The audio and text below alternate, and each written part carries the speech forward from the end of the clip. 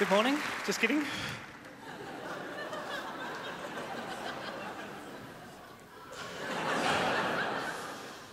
Thank you for having me.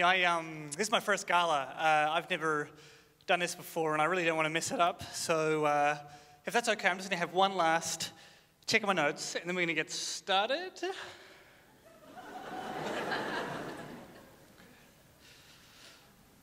There's no notes. It just says, believe in yourself.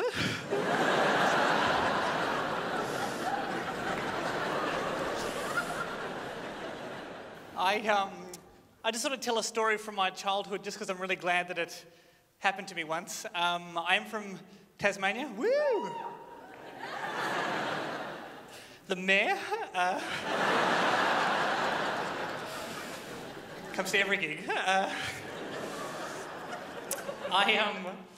I grew up in Tassie, but I grew up in kind of a rough area in Tassie.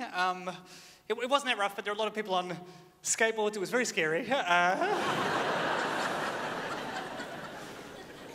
And I went to the only school in the area that had a school uniform, and they used to make us wear it until we got home.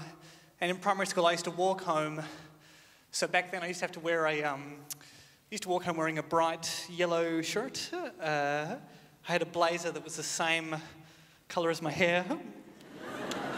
Had a massive red afro. I don't know why I didn't cut it. I had Coke bottle glasses, and I thought I'd get braces to complete the look.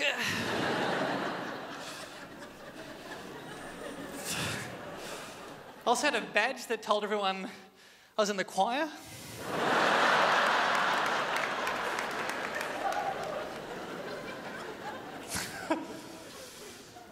Anyway, when I wasn't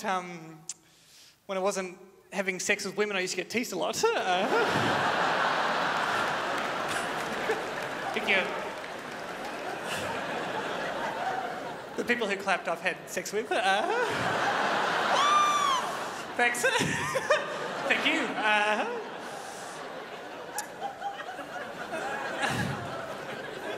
And there was this one time I was walking home, and this group of 4 guys were driving past, and they just started to slow down, and I knew they were going to yell something out.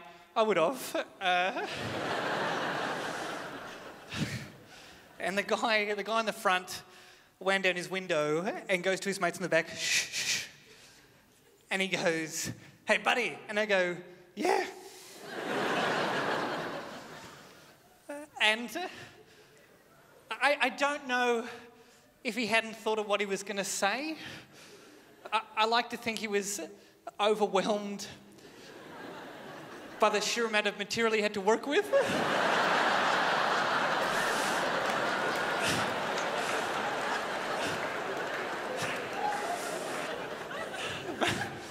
But he goes, "Hey, buddy." And I go, "Yeah." And he just drove off.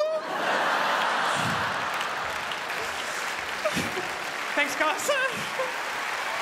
Ladies and gentlemen.